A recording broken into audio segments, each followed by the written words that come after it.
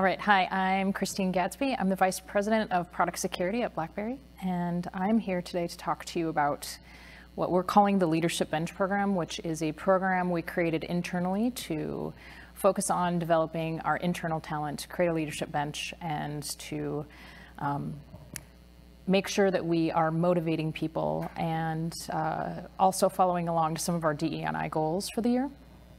Before I get started, I'll go through a brief agenda actually really quick here.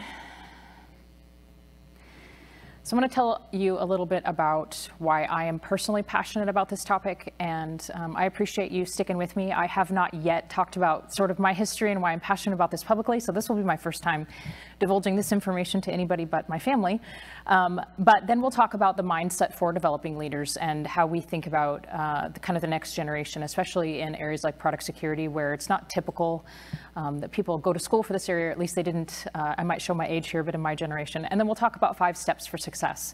And as we talk about the 5 steps for success, I'm actually going to walk you through how we did this inside of our company. So we'll start with the example, and then we'll work towards some of the things that we've actually done to achieve some of these things. So a little bit about me. Well, first, a little bit about why open source is hard. It is hard. I love this graphic on the left. It kind of shows, you know, open source is sort of the bright future, but it makes adoption really hard.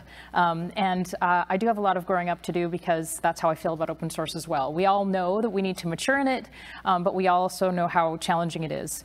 And the second thing I'll say about this presentation is we did this as a security team. So the idea here is to take some of these ideas and make them your own, because the template for how we made this program can work for any challenge, whether that's open source or if you're in accounting. It's all kind of the same sort of theory. So a little bit about me. I live in Dallas. I'm a mom of 4 girls. I was a single mom for 7 years. And I'm a breast cancer survivor, and there is a method to kind of this madness. And the picture on the right-hand side of the screen, in the very back of that table, is my, also going to show my age, almost 30-year-old daughter, who lives full-time in a neurodiverse housing community called 29 Acres in Dallas. If you're not familiar with a program like that, it's a residential program where they actually teach adults who have neurodiverse challenges to actually live independently, one of the very few in the country. So she's getting ready to graduate from there. And then on the left side of the screen is my youngest daughter, who's now 10. In the middle there, I'm actually holding her I got pregnant with her I was diagnosed with breast cancer right after. And I'm actually not even holding her in that bottom picture. Someone else is holding her, because I don't have any pictures holding her, because I was in treatment for most of that. And there's a reason I'm telling you all this. The second part of this is how I grew up. So I grew up really poor. This is a picture of my dad in the bottom right of this screen. He actually served at the Union Gospel Mission in Seattle basically his entire career. So when I was a kid and I grew up, we were serving others for, that's what our family did. So I didn't know any different. But the important part of this is I didn't grow up with money for college, so when I got to be an adult, I kind of had to figure it out for myself. And I ended up going back to school, and that taught me a lot. So, I learned that the value sometimes in working hard and adapting to overcome was the entire challenge. And, you kind of had to be scrappy to figure it out. There was no handing of some, information to figure it out. So those were really valuable lessons. And I really learned that my greatest strength in that was my ability to empower myself and to solve big challenges. And I knew that I wanted to sort of, as I got older and became a leader myself, that I wanted to give back to that community, but it wasn't always really obvious for me how. So then I realized that that is the truth. The value is the encouragement and the empowerment towards the journey of success, not necessarily having a specific outcome. And I also realized very quickly that not everybody at the leadership table always thinks like I do. And I didn't really realize that until about 10 years ago. And I started getting into the boardroom and having these discussions with other executives. And then I realized I was the only one at the table that grew up like I did. And I realized some of the viewpoints that I brought were really valuable because they didn't think like I did. And so I had one of those kind of moments. I don't know if you've had them, but you know that you bring something, but you're just not really sure what it is. There was one day, and I'll never forget it, where I realized, okay, it's because I grew up like I did and I have all these challenges in my life. How am I going to empower others like me? Because I'm definitely not the only one. So I thought to myself, all right, there's something here. And I went out, and I happened to be really blessed to know a lot of people in the industry growing up in this industry. So I went out to some of my leadership friends and I said, hey, I'm gonna, this is a non-official survey, not people that work internally at our company, but I just started making some phone calls, and I'm gonna say, in general, what would you say about developing and retaining your talent, especially encouraging your women and minorities? And leaders would tell me, hiring and retaining talent, especially our DE&I focused talent, supporting women in their careers, #1 priority for me. It's one of my top priorities. But leaders would also tell me that they spent less than 5% of their time working towards that. And of course, I want to know, so why is this such a hard thing to make a priority? I began to wonder if there might be value in an actual mind shift of things that I grew up and the values that I brought. And leaders would see, this was a common answer. Have you seen the list of my insert priorities here, my budget requests, my board meetings, my travel calendar? And I would say, yes. Well, our HR team doesn't support this. Okay, well, have you asked them? I would see, we don't have a company high potential development program, and it's the DE&I goals are always in our goals, but we don't even, ever have a program to get there.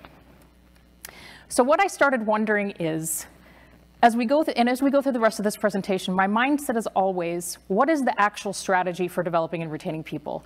I don't want to talk about DE&I goals. I mean, I'll talk about them, but that's not a strategy. That's a goal, right? How do you define problem solving? Are you encouraging your leaders to actually solve problems, or are you asking them to go find a tool? Because that's not the same thing. And are you getting to success with that empowerment? What does success look like? So in order to do there, where do we start? So we start by changing the narrative. And I'm going to now go through when we went through this as a team, and I've actually got one of my team members here who went through this with me. This was where we started, understanding that we had a narrative to redefine and that we needed to really think differently. So focusing on developing those leaders with potential. We use experiences and talents to have people expose outside of their day-to-day. So it is very possible your rock star is in finance and you just don't know it. And this happens to us all the time. When we find those high potential people and we expose them to things outside of their comfort zone and they are encouraged to grow, they grow, right? And we see that, and we definitely saw this with this project. Use challenges to force critical thinking and solve tough problems. Avoid the buy another tool and hire another resource. We certainly come to those conclusions, and we certainly did go into this program, but that wasn't the first thing we went to ever. In fact, we discouraged that because we really wanted to focus on thinking differently. And then bringing all the levels of leadership together. And this was a really, really, really critical thing to think about is 1 or 2 levels of leadership above you or 1 or 2 level leadership below you. They really can, inspire each other. And one single leader can carry and cascade and mentor other groups of leaders to mentor other groups of leaders. And we definitely saw a lot of that. Okay, so I decided then to kind of go and test the water. So I found my favorite C-level employee at my company who shall remain nameless, so I'm just going to say, we'll name him Bob for this conversation. But I went to him and I said, so, we're having a conversation and I'm looking for a stretch goal. And that was kind of how I approached it. I'm looking for, I have these things that I believe and I think it's going to be really helpful. So what is your plan to develop and retain your leaders and encourage your women and minority talent pool this year? And his answer was, well, HR and the company programs. And I said, but what about for you as a leader? Not programs, because those are designed to support it, but what is your plan as a leader? Well, lots of HR and company programs. And I said, okay, what would you do if I told you I would sponsor your business to create what I'm going to call a leadership bench program, where I would group your high potential people together, and I would bring the diverse employees with me, and I would work towards those DEI goals to solve a couple of big challenges that you got to choose. So that conversation said, interesting, how long will this run? And I said the rest of the year, because we made it a year.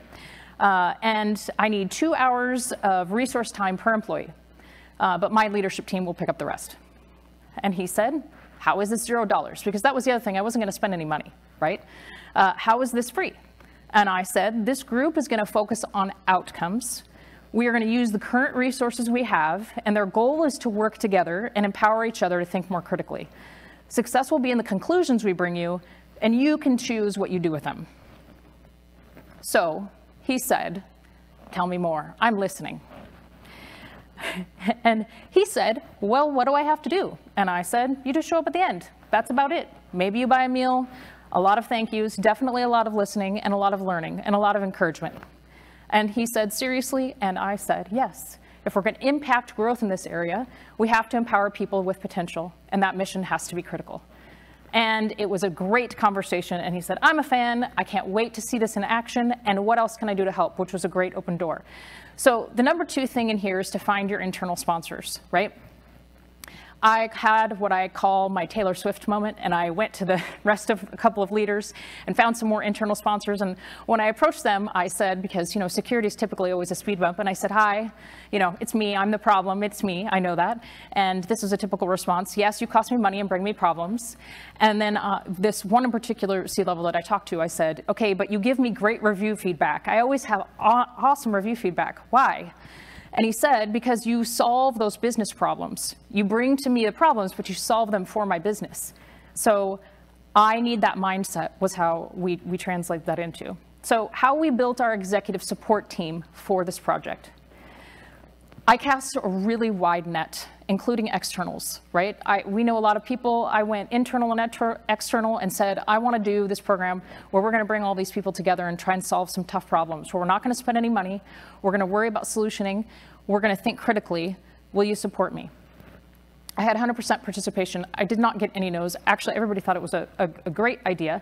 And then I asked them to sponsor my initiative, and that was really key. Sponsorship was free. I wanted to be able to use them as backers for what we internally knew was the right thing to do and to grow all of this talent.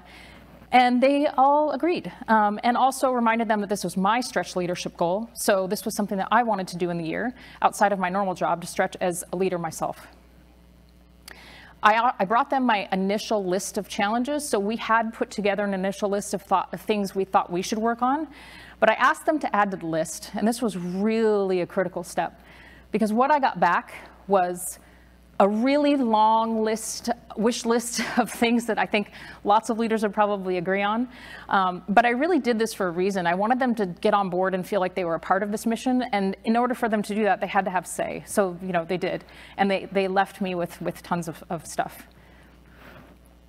And I also found, again, that they were very motivated to support this because they felt they had buy-in. That was really, really key.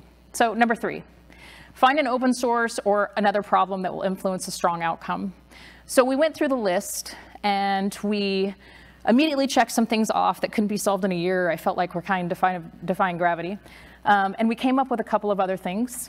And my experience is getting that buy-in up front for the challenges that you work on is really critical. We let the executive team decide the challenges. We didn't pick them.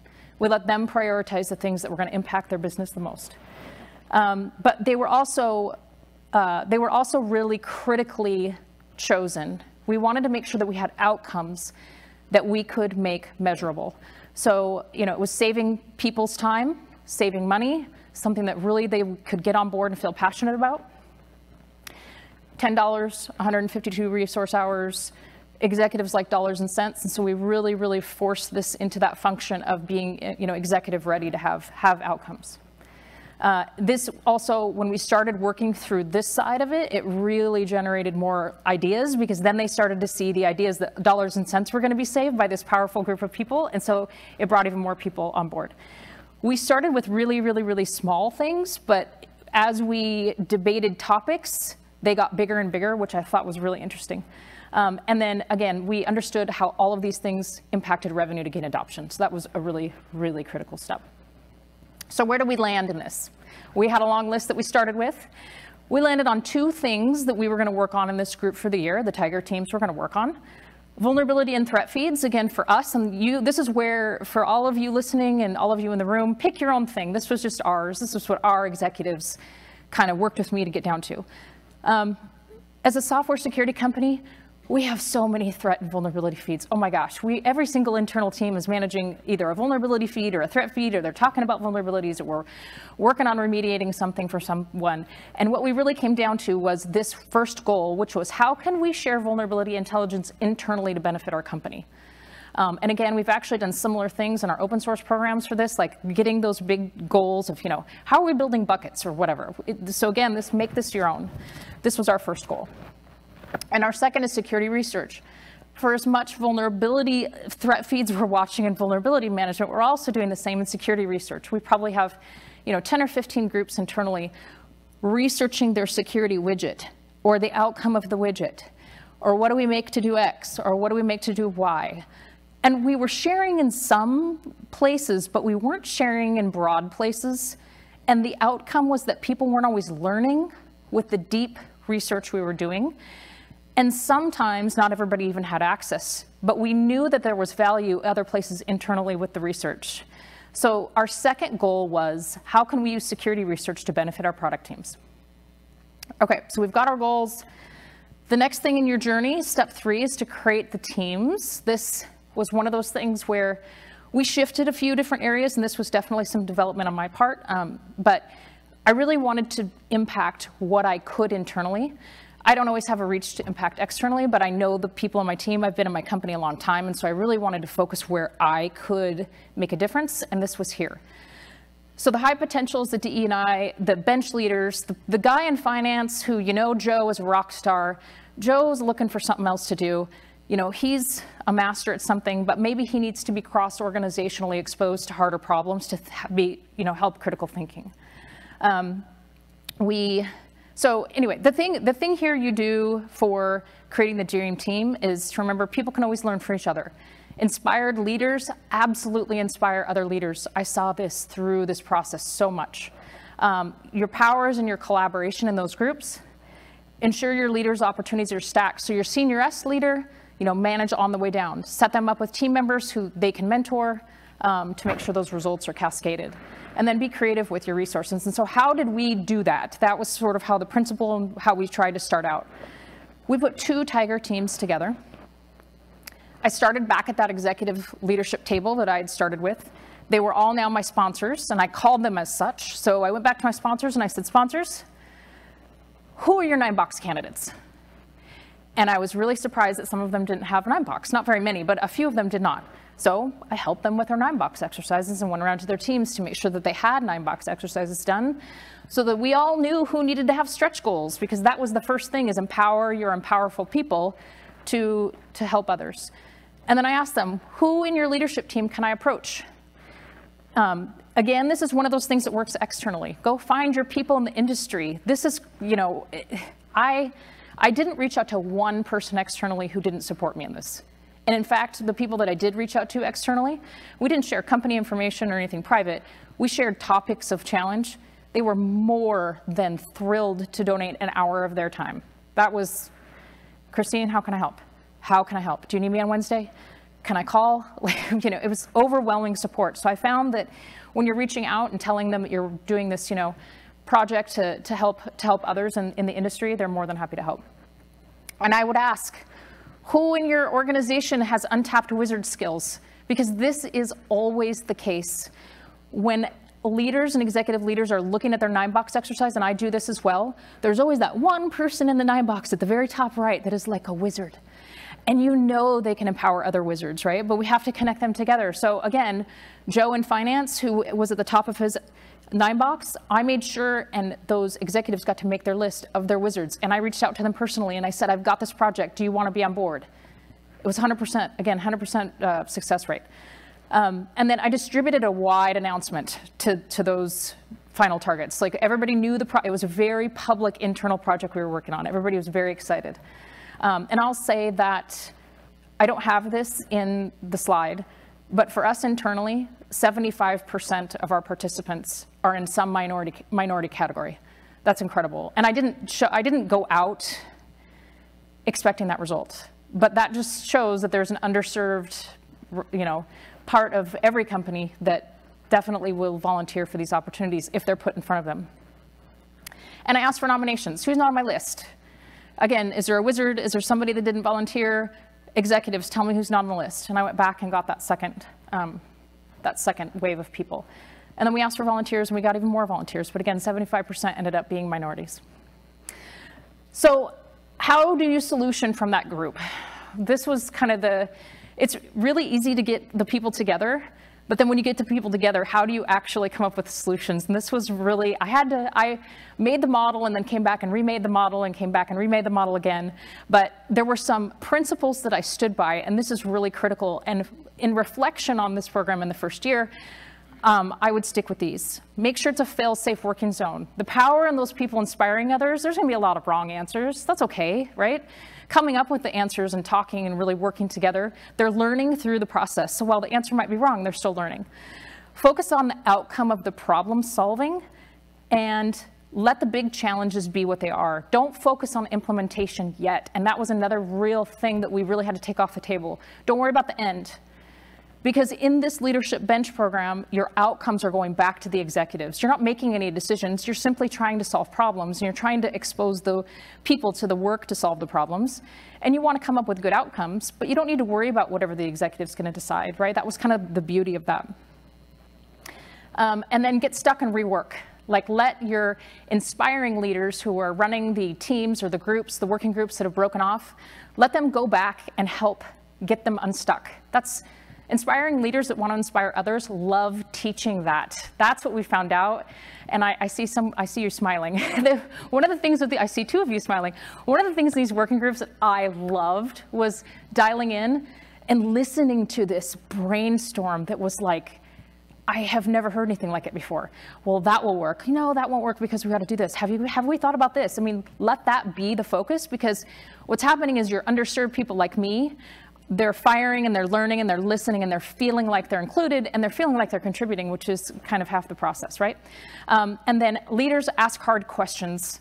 So we brought in some inspiring leaders who really forced these people out of their comfort zone and to rework stuff often, which was, again, one of the biggest points of feedback that I got from running this program was the underserved people who felt like they had a chance and a voice and a chance to actually prove that they could work on something harder, which was really cool. So what did we do? We focused our program, and you don't have to do this. You can take this template and do whatever you want. We focused ours on using our own resources more efficiently. I really wanted to focus people on problem solving. That was by design. We did not focus, again, on implementing anything. We literally wanted to solution stuff. We didn't want to actually say, okay, but that's impossible. We wanted to bring, and so I think I have this in a later slide, but I focused on 3 solutions for each group. They brought their 3 solutions. They focused those on current resources and how to use those more efficiently, but there were other ideas. The value, again, was in the challenge and how to think differently, and the wins came from changing conclusions. The cross-organizational working groups brought light on how resources were being used, which was one of the big takeaways. We didn't realize that the finance team was doing something that another team was doing, and then we would bring HR in, and we all had commonalities of the challenges that we were working through, and we benefited from the cross-organizational views for sure. And people breaking down silos and encouraging knowledge sharing, again, was super powerful. We paired up senior and junior resources to take on specific problem statements. Where there was a big challenge, and you come across parts in some of these working groups where it's like, well, we can't solve for X. We would pull the senior leaders to work with the junior leaders to really form, the smaller tiger teams to figure out those problem statements, and that was definitely really powerful.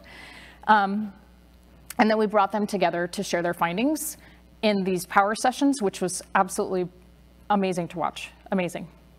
And one of the things that I took as a personal goal in this, aside from it just being a stretch goal, was I really wanted to call on some leaders to present their passionate findings to more senior leaders, because as this is a personal bench goal for me right now, presenting this, there are other leaders below me who need exposure to me. And then, down the line, there are people that are 2 down from me that need exposure to their leader.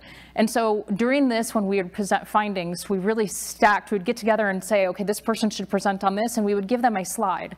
And just having them be exposed to senior leaders was actually pretty incredible. And then we would definitely pair them up with their appropriate level of mentorship to present, to create slide decks. And, for some of these people, they'd never presented anything before. So what it delivered. Again, we used creative ways and broke down those silos. We also found out that there were things we were paying for in closets. That was pretty awesome. Hey, we have this tool. Really? Who's paying for that? They are paying for that? Why aren't we using it? We don't know. That, wasn't generally that disconnected, but we did find things that other teams had that we could be using that we just didn't know existed. So that was really great. We actually solved a lot of problems just by sharing things. And then here's some things that I heard on the way, and I think you'll probably recognize a lot of this, and this was the power in the room, and things I wrote down. I actually have a notebook where I took paper notes when people in these teams, and you guys probably didn't even know I was doing this, both of you that were in this team, I wrote down things that people would say that were really powerful that I wanted to take back to our executive team just to say, this is the power when you harness these people and their energy, right? I didn't know we had access to that again. Okay, yes, we do. We can use it. Wow, can I read that report? There's a report here on this whole thing that I've been working on for 12 hours to try and figure out. I didn't realize that. This would be very valuable to, named team who is currently doing this thing and they're having a really hard time with it. Wow, we could save massive dollars if we just did this differently.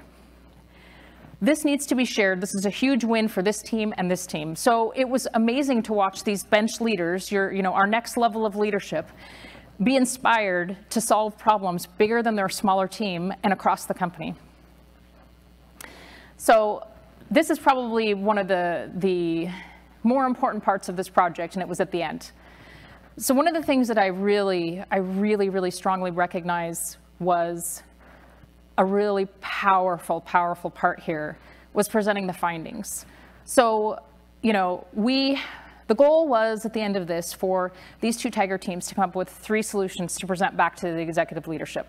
And again, by the time we got to these solutions, they didn't end up being $0. Some of them did have small cost impacts, but because we started looking at resource efficiency from what we already had, and the championship was to brainstorm solutions, we brought these executive leaders back to listen, and this was so amazing to watch. We scheduled a virtual meeting with all of these C-levels at the table. All of these group members got to partner with their mentors, and they all had a slide to present what they found. They showed what they learned. They got to make, recommendations to these executive leaders. And that graduation ceremony was really critical. And another thing I found, the executive assistants in the team who were trying to schedule for the C-levels for this call actually got other leaders. It was really great. You know who should be in this call, Christine? This leader is super passionate about this kind of stuff. You should invite this leader. And we showed up and had all of these C-levels on a call, and these employees read out all this work they'd been working on for months, and it was just absolutely, it totally empowered all these people. And then all these executives were completely impressed. That was the other thing. We read out the 3 suggestions, and I didn't put this in the slide either, but we've implemented 3 things out of the 6. So we put together 6 things, we've implemented 3, and we're working on V2 to implement a couple of more. But the end result of this program was we have 3 programs running that have impacted the way our products get to market. Very, very cool. The research one is awesome. We have a internal research community of practice. When new topics come up, we task the community with it, and then they go do all the research and they share it with all of the executives. It's absolutely wild to watch it. Very fun. Okay, so a summary, and then this was only going to be a 15-minute talk, so I'll have time for questions. The summary of the learnings in this program, there was a lot of value in, again, just focusing on the challenge, right? While we implemented the solutions and we brought those solutions back to those executives and the executives decided what they did or didn't do, we really focused on the mentoring value, empowering the people to know that they could do more than they're doing, that they're in, Bob's in finance, you can work in security, Bob. We've actually created ongoing mentoring relationships with people we will try to offer internal moves to eventually. So we've identified bench leaders that will pull out of other organizations because they've also found, as I was exposed early on to things that I'm really passionate about, it's allowed them to potentially have career moves, which has been very cool. Fail safe and fail often. We failed a lot. I mean, we came up with a lot of ridiculous ideas that never made it to the end, but the beautiful part was, in the very beginning, because we failed safe, we allowed them to come up with their own conclusions. We only took 3 forward, but the group decided which 3 they took forward, so that was pretty cool to watch. Thank you has a dollar value. So when I was thinking about presenting this, I wanted to bring up my own story here, and it's really quick, but it says a lot. I won a prize for an award for something that I did a while ago. It might have even been for this program. And it was published in a external media, a PR article. And I was on vacation. And I got a note from my CEO. And he said, thank you. So this is awesome. I love reading this. It made my world. I was blown away. And I realized when I read that email and how it impacted my whole, I mean, it just impacted everything. I wanted to work harder. I wanted to do more of it. And I realized that value of thank you. And again, the real win for this program was bringing all those C-levels together to actually acknowledge that these people had done all this hard work. It was really cool. Everyone is junior to someone, right? So just taking a leader, even if you have to, if you're a small company and you have to go external and go find a friend, call me. Everybody is junior to somebody, and everybody has that power to be able to lead other people. And again, if you're a small company, you don't have those leaders, and you're an open source and you've got open source challenges, there's a lot of people here that would jump on board with you and help you think through that. We had a couple of leaders we signed NDAs with. They were happy to do it. They came and spoke to some of our groups. It was super empowering. Okay. And I have time for questions, I think. That's pretty much it. Yeah, 10 minutes, if there's any questions. I think he's got, you want to take the... I have a question, because there is a lot of time in this situation when there is somebody in a team that's not speaking a lot, but he's kind of a wizard. So how would you make these people be more talkative and more participating into the team effort so that we match our goals together? Oh, I love that question. That is so spot on. And those are kind of sometimes the wizards that are they're hiding and they don't really do public speaking and they don't really speak up in calls. Those are the people that I would call myself. And I would say, you're valuable. And sometimes what I really found out is those people, and I was that person once too, I didn't think I had any value, right? Because I mean, again, I grew up really poor, and so that just taught me that, when I got to the boardroom, it was really hard for me to know that I had value. And when I saw it, I went after it.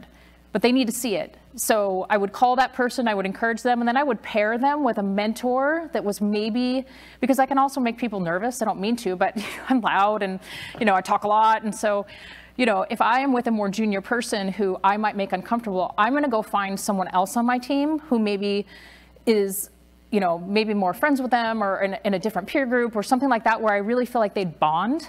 And then their job would be to present a slide. We start really small. That was really hard. Folks, friends, that was hard. Some of these people who don't speak a lot would be, I can't do this. I have a slide, one slide. We would give them 2 bullets. And you know what would happen? They would read the 2 bullets, and then the next time they're like, okay, I can take the slide. Because sometimes you just have to start somewhere. But they were definitely rewarded. And we made sure as leaders, myself included, when we get on those calls, and I always knew who hadn't presented before, I would go out of my way to recognize them. That was amazing.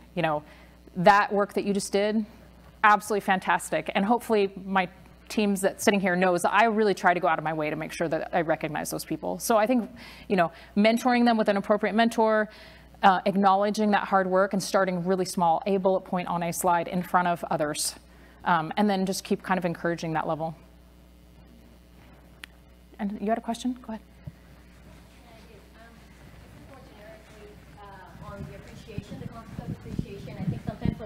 Hard is, sorry, can you repeat that so people on the phone can hear? Thanks.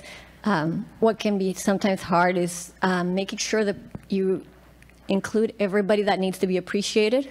For example, I could say to you, thank you for this presentation, but now I'm missing out on everybody who, just passed me the microphone and so on, right? So, and sometimes that can be hurtful to people as well. So I find that very tricky. Yeah, agreed.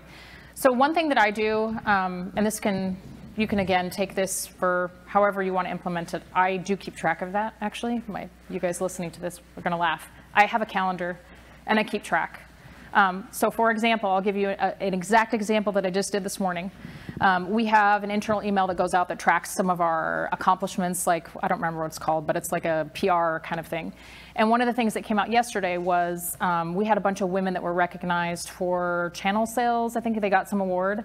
On my calendar this week is for me to recognize all the people in those emails and send them personal emails thanking them. And I did that. I went through the entire list and said, this is awesome, great job. This is awesome, great job. I really try to be intentional. And if you're not intentional, it won't happen. And being intentional like that with others has cost me my time. I mean, and I don't mean costs like hours. I mean, there are other things I'm not doing for myself because I'm trying to do that for others. I want to do that. But I have different lists going of different things to remind myself of to make sure that I am intentional. And with this group of people, I did keep lists of everybody, and I kept lists to make sure that I recognized everybody at some point. Everybody got a personal recognition.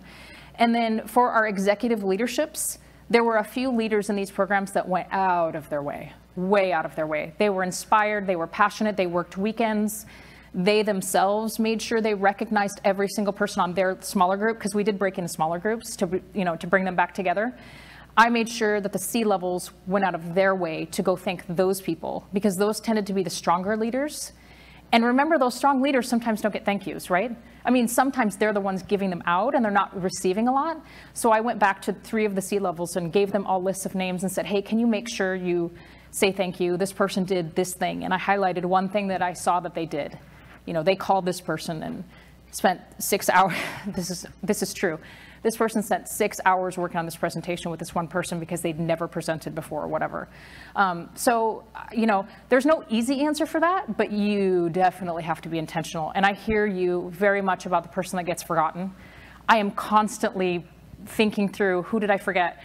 Who have I not said thank you to lately? Who do I need to remember to recognize? Because that is the bigger takeaway. The powers in the recognition for this. I just can't stress that enough. I couldn't believe to watch these people blossom. It was absolutely phenomenal. So that was a great question.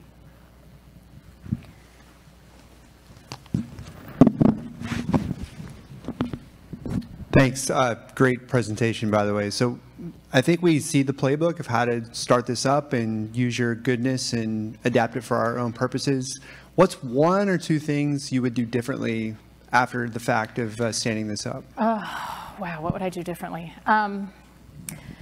I think probably the way that I went about trying to organize the groups, I would do differently. When I first went about this, I didn't see the value in the cascading of levels of leadership. I really needed to call on my stronger leaders that are in my own organization to do more in the beginning, because we kind of floundered in the very beginning with the working groups. You guys were in the working group. So I really needed to harness them right away so that they didn't kind of go off into their own. And if I did it differently, I would actually take more leaders with me in the very beginning. I would bring, and when we do V2 of this, we're about ready to start the second version of this. I'm going to have a few leaders around me to help me really guide those working groups and how they're set up. Because once they get going, I mean, friends in the room, when they get going, they're going. I mean, they are off and you're like, wow, what is happening? So that's definitely one thing I would do. I will strategize those working groups and get senior leaders to really focus on the mentoring pairs. That's the other thing. Second thing, mentoring pairs. Really, really, really be specific about who's got what skill. So you mentioned, people that might be more shy. I next time will find a single mentor that can just work with the Tiger Team groups on, and this is for V2, this is true. The second, which we haven't done, is public presentation. So when I do it this time, I will pair mentors up based on the skills that they want to develop, right? Not everybody wants to be a public speaker. That's the truth. People are terrified of it, right? I mean, I actually am too. So it's just one of those things where, but there's always somebody in the room who wants to try it, right? They're like, what do I do? So I want to be really intentional about pairing those people up. You're a really great public speaker. You can mentor the 6 people that raise their hand and say, I would like to present at B-Sides or whatever, like a local or on a video conference or whatever. So those would be the 2. Intentional about using senior leaders to help strategize how those groups go, and then mentoring by what the mentees want to learn. Like, what are their top 3 or 4 things that they don't feel like what do they feel like is holding them back in their career or their internal movement? I want to do more asking of those questions first so that I can, because there's people passionate about developing all that. We just got to ask them, right? So yeah, those are the 2 things I'd do differently. That's a great question. Go ahead.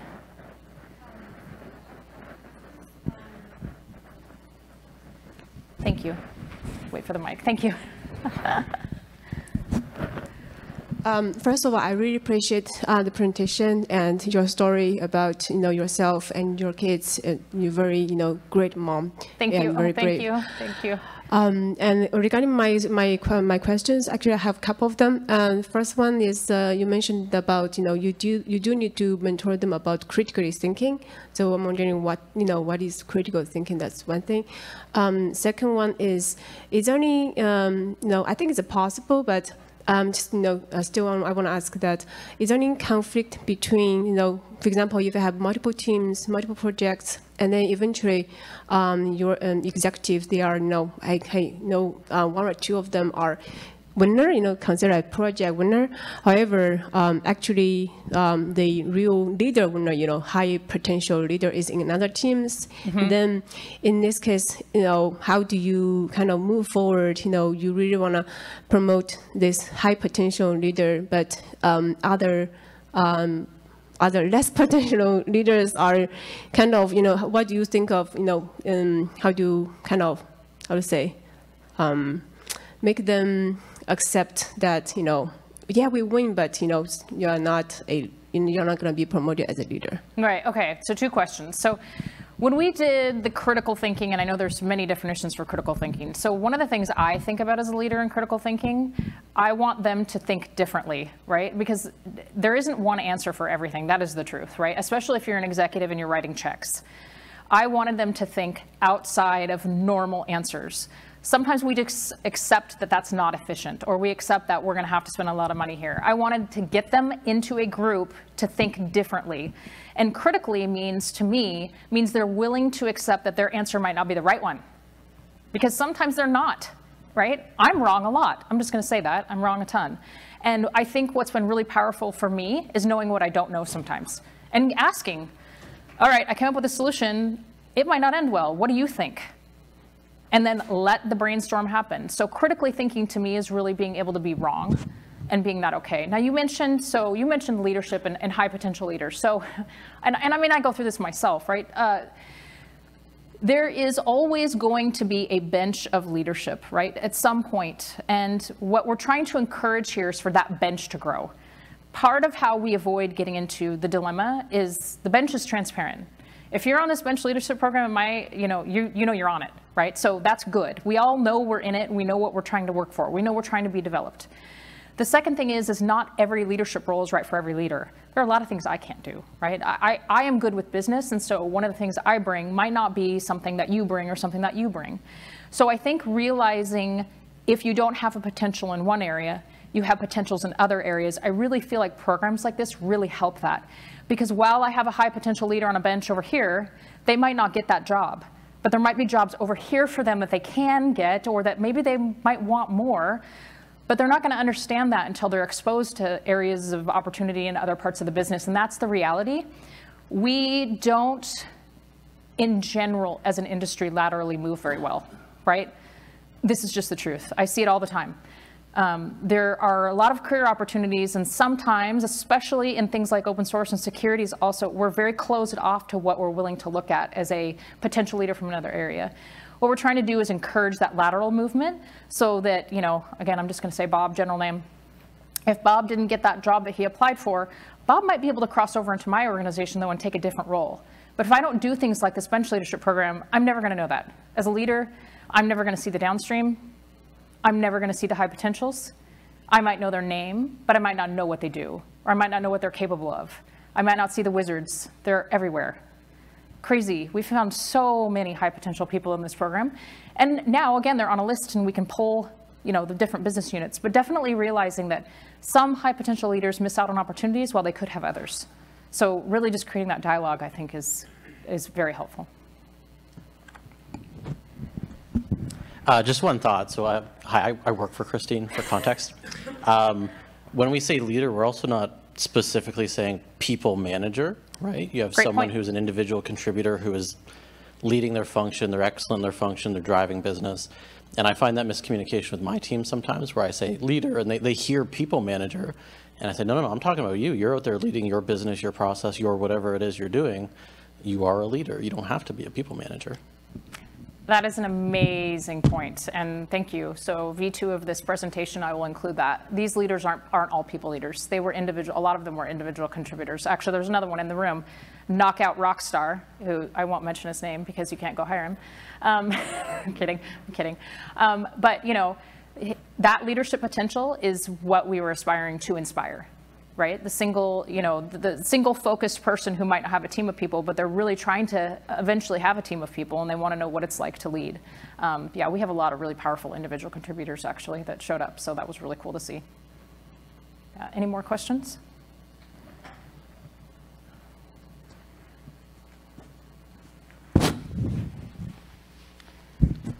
Thank you. You mentioned the importance of positive feedback and reinforcement. I was wondering if, as part of this program, you also thought about giving constructive feedback, and how did you approach that? Oh, absolutely. Oh my gosh, some of it is hard. I mean, it's not all good, right? And that is part of critical. So part of critical thinking and critical feedback is having hard messages.